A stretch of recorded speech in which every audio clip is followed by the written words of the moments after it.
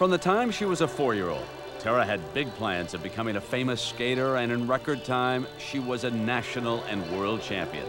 Even for Tara, it all happened ahead of schedule. Never last year did I think that, I'd be world champion, national champion, series finals champion, and on top. I thought that, I'd gradually go up and skate really great and maybe place, but never win.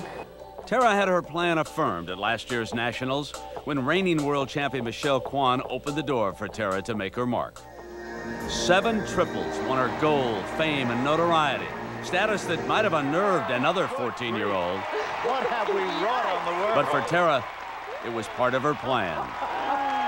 Oh, my. She's totally in control of her skating and her schedule. My skating, I think, for me, every week it has to be like a set schedule, so you keep going and you keep training without interruption. She's 15 now, and she's probably a little bit more independent, but I think she's using that to her advantage. I mean, it really goes back to where she has a mindset that she wants an Olympic medal, and there's not time in her schedule to let anything interfere with that. Tara continues to strategize. Already considered a technically superior skater, she's working now with a Russian ballet coach to silence critics who previously labeled her artistic presentation robotic and unemotional. We speak a lot about what she has to feel,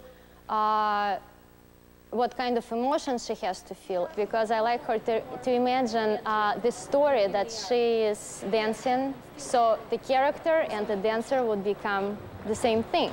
I'm a different, almost a different person on the ice. You try to, especially what character you're trying to portray, you have to do that, and you have to have the whole package when you're out there. And when you get off the ice, you'd be normal. She's totally different now. Even in a year and a half that I've been working with her, I can see a huge difference. It's like a different person in front of me. Very emotional. It seems the judges recognize her transformation. Winner of the recent Champions Series final, Tara received 4 5.9s for artistic presentation. Tara has grown up quickly. With TV appearances, tours, and even her own autobiography, it's hard to believe that this is a normal life for a teenager. On the ice, Tara has proved that nothing will deter her plan, one she shares with her mother. Off the ice, maturity has come from seeing the harsh realities of a life you don't plan. Before competitions, Tara and her mother visit ill children. They made their first visit a year ago, prior to the Nationals in Nashville. Tara met a little boy there that was terminally ill, and when she came into the room, he was explaining about how, he was so happy to see her, but he was having a bad day. Before that, I was having a bad day, and I just realized, it's not a bad day, and how lucky I am to have everything I do. National and world titles, fortune, fame, all by 15.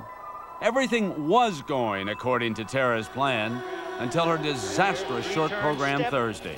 Oh, did you see the question tonight is, what happens when the plan doesn't work?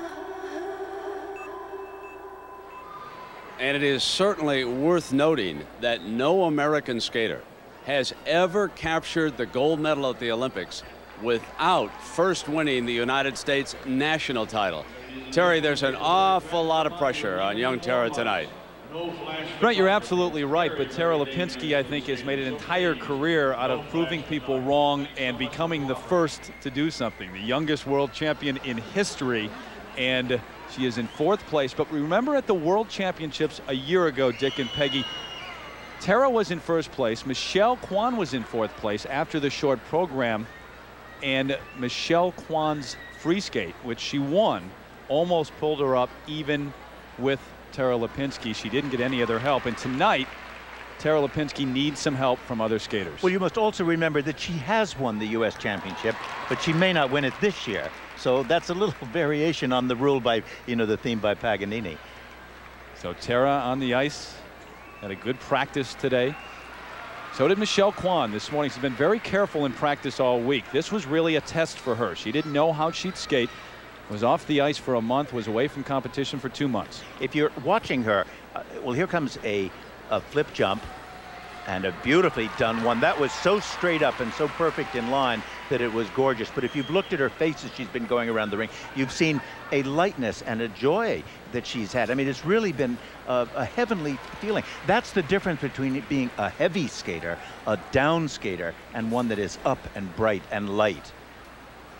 And Peggy, every one of these skaters knows as they're on the ice right now, there's Nicole Bobek. Don't count her out. She was a U.S. champion. Did you see the spring in her jump just then? She goes up first and then turns. Now, that was only a double, but she has magnificent spring in her jumps. What's going through your mind right now if you're on the ice, though, Peggy? Well, you're trying to focus on your technique and really get yourself comfortable with this crowd. This crowd is just electric out here. I mean, there are almost 18,000 people, and this is a very important championship. Yeah, that was a little triple flip on the part of Tara Lipinski, and let me tell you, it was a perfect one.